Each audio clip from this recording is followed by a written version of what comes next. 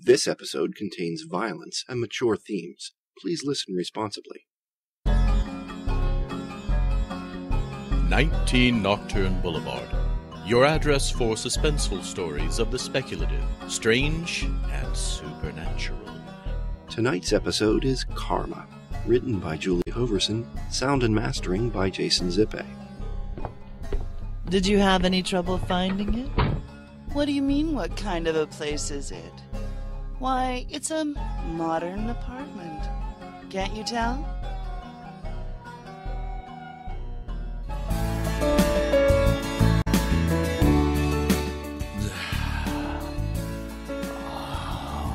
Good morning. Ah! Oh, and here I thought you didn't recognize me.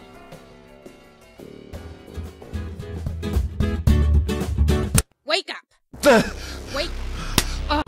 Don't touch me! Oh, that's not the Billy boy I know. Where are you, Teddy, today? How did Grace know you? Tammy? What do you know about them? I know you treated them just the way you treated me, but they never got the chance to pay you back. I'm sorry. Oh, not yet, you're not. But you'd never think I could still play a mean knot, eh? You shouldn't be here.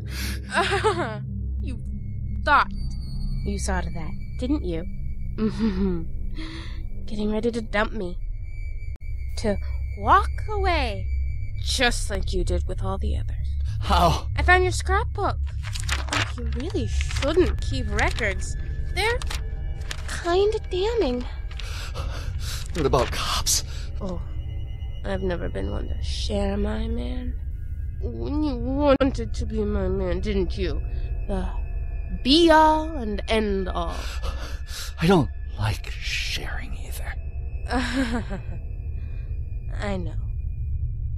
You didn't want to share Glenda, Dawn, Crystal, Beverly, Kim, Julie. You made your point! But there's still dozens. You want money? What would I do with money? I don't have anything left to buy. I could give it all back. I want back something else you took from me. What? Blood. Blood? Blood. Ah! Ooh, bet you never thought I'd be able to do that either. Someone will hear. Oh, of course they won't.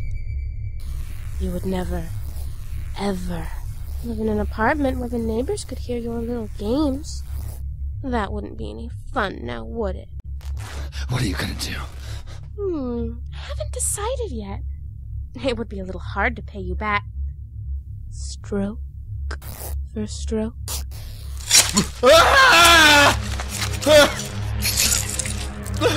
But that's a start. Damn! Can't seem to keep hold of anything very long. Maybe it's because of what you did to my hand. I'm sorry!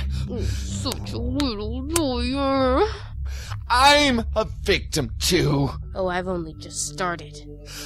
No, I mean, I was abused. I was abused as a child. Really? Molested by my uncle, Larry. Funny how that happens. A woman grows up with something like that, and if she recovers at all, she usually decides to help other victims, to fight for their rights or talk them through it. I could do that. Ha! When a man claims abuse, it's almost always to excuse some heinous crime. But I was! And I don't care! You know, it must be something in the testosterone. That's it! If we get rid of that...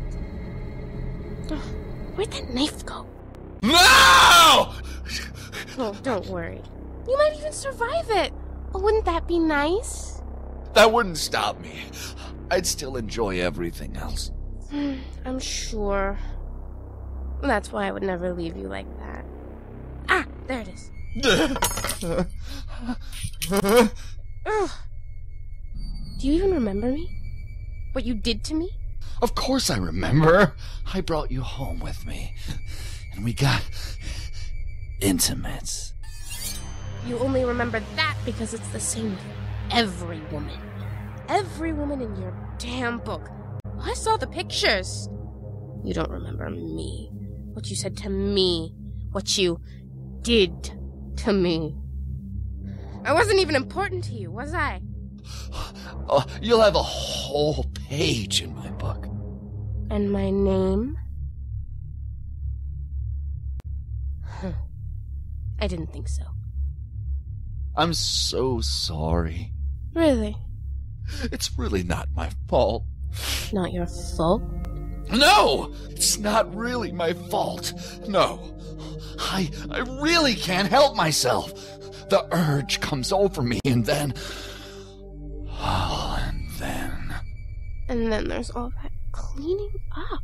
Yes. You could turn yourself in. No! I never make it in jail. I don't do well with pain. You're still bleeding. I almost forgot. Kathy! What? Kathy, your name. Kathy. Yes. Will you forgive me now? I'll forgive you before I leave. There's still some work to do. Work? Let's see. What else did you do to me? Oh, the hand! Right. And the face! I thought you wanted me to remember you! Oh, I just wanted you to know my name so you could beg. Kathy! Please, Kathy. Stop, Kathy. Stop. When I begged, what did you do? I couldn't help myself. Oh, that's a good answer. I'll use it too. Why not just kill me? That would be so simple.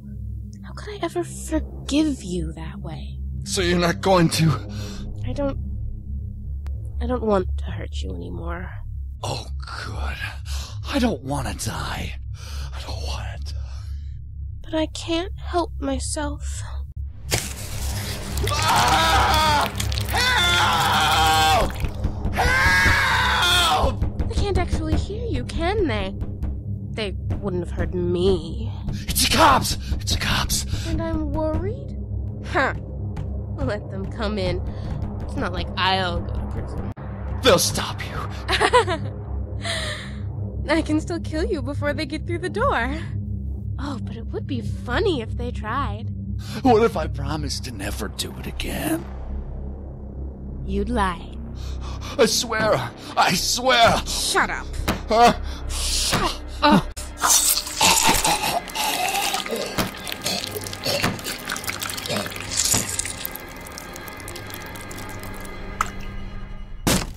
Police! There's the guy. Hello. What's that smell? Why is he tied up and... Take it outside. You, check the bedroom. Body. A woman. Shit. Anyone alive in here? Nope. No sign of anyone. But he's still steaming. It can't have been killed more than a second ago. And it can't exactly be suicide. Trust him like a turkey and all. Thanks for the insight. Where's the ME? On his way. You said there was a woman? In the bedroom. It's bad. Found some ID. Right. Barb. Yeah. Take this. Find the next of kin for one. Kathy Wellington.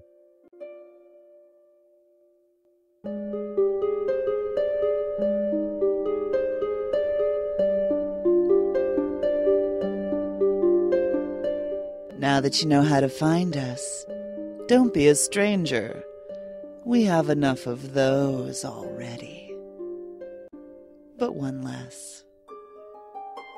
This episode, Karma, was written by Julie Hoverson, and sound and mastering was done by Jason Zippay. In this episode, Kathy was Beverly Poole, the victim was Jack Kincaid of Edict 0, and the three police were Reynaud LeBoeuf, Julie Hoverson, and Jason Zippay. All music in this episode was from Incompetech.com. The cover art for this episode was by Brett Coulstock. Sound effects were found on soundsnap.com and sonomic.com and onesoundfx.com. The opening theme was by Kevin MacLeod at incompetech.com. The opening credits featured Cole Hornaday, Reynaud, LeBoeuf, and Julie Hoverson. All persons, places, and events in this story were fictitious or used in a fictitious manner and are not meant to reflect any persons, places, or things, living, dead, or undead. Questions? Comments? We would love to hear from you. Contact us at 19nocturne@live.com, that's 19nocturne, or check out our website at www.19nocturneboulevard.com, or join us in the 19 Nocturne Boulevard forum over at audiodramatalk.com. This presentation is copyright 2010 to Julie Hoverson and Reality Productions.